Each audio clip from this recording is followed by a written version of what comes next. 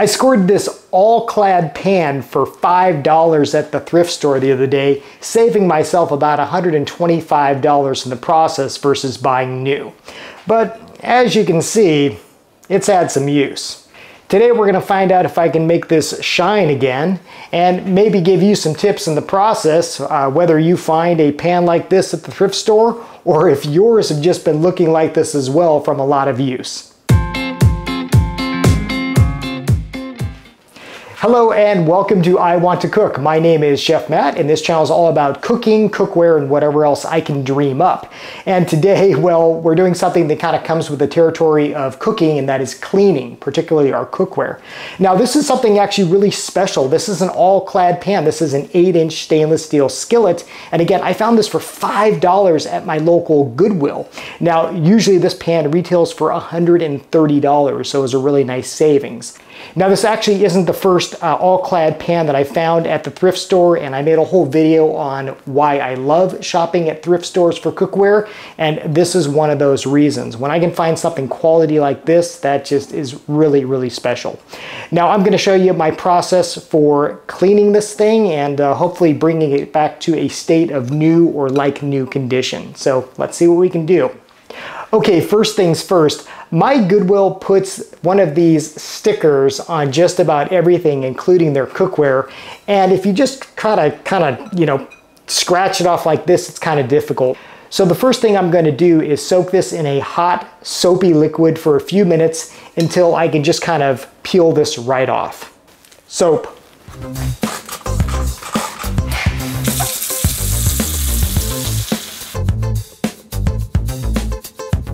Our pan is soaked for a few minutes. Let me show you how easy it is to just take this sticker off now. So see, we got this. Now from here, we can just literally peel it right off. Voila. Okay, now we get to work. Elbow grease first. So again, I'm going to just soak this up really well. I've got a scrubber, and we're gonna do our first cleaning. Just kind of getting off any grease or anything like that. Just like this.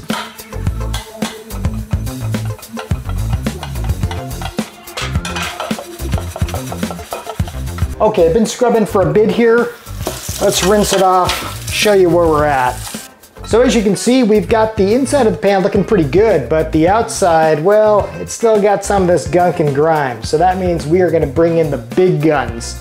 And for that, I'm gonna use some Barkeeper's Friend. This stuff is actually made especially for cookware, but you can use the regular kind as well. This isn't sponsored, by the way. I just find that this stuff works. And also some Scotch Brite. So this is made for scrubbing just this kind of gunk and grime right off. So I'm just gonna coat this inside and out with this cleanser and then get to work. I'll start with this scrubber first, kind of see how we do. Sometimes this is enough to clean off that grime, and it certainly is making the inside look good here, I can tell, but the outside, this is gonna be another case, another story. And yeah, it's looking like it would take some time with this guy. So let's see what we can do with this. Again, this is a stainless steel scrubber. It's meant just for this. This actually brings back memories. Back when I was in culinary school, we had to not just, cook our meals, but we had to clean the cookware.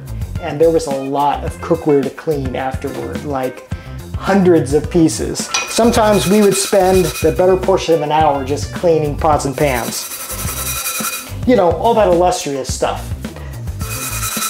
So here we go. We're just gonna keep scrubbing here.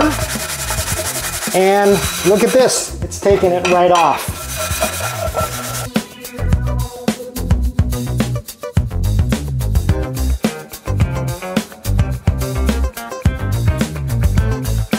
All right, spent a few minutes here giving this thing some good elbow grease, and this is looking really nice. Let me give this guy a rinse. Show it to you before my one final tip here. Look at that. All of that gunk, all that grime came right off. I did have to work pretty hard to get into these little nooks and crannies, but all clean. So the last thing I'm gonna do, and this is why I like Barkeeper's Friend in particular, is because it's a cleaner and a polisher. So I'm just gonna sprinkle some more inside and then just take my green pad again. And with the soft side, I'm just going to give this a nice scrub. And this is gonna help bring out that shine. So we're gonna do the same thing in back here. An 8-inch pan, an 8-inch stainless steel skillet like this is really, really versatile. And I like this pan in particular because it's also induction ready. I did a whole video on how to know if your pans are induction ready or not.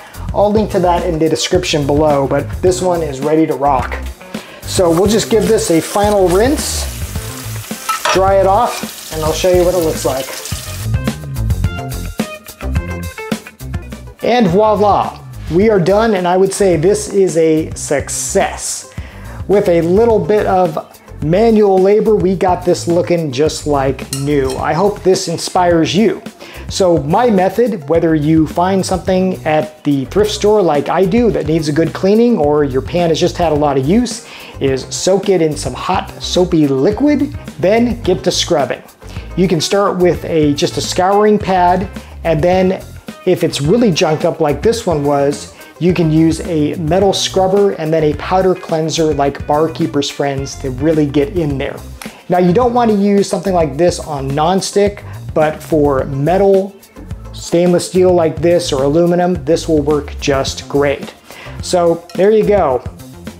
My $5 pan is now a like new $130 pan. Now, the only question is, what should I cook in this first? Hey, I hope you enjoyed this video and found it helpful. As always, thank you for watching. Thank you for subscribing. If you are new to the channel, welcome. Welcome to my kitchen. I am so glad that you are here. Until next time, keep on cooking.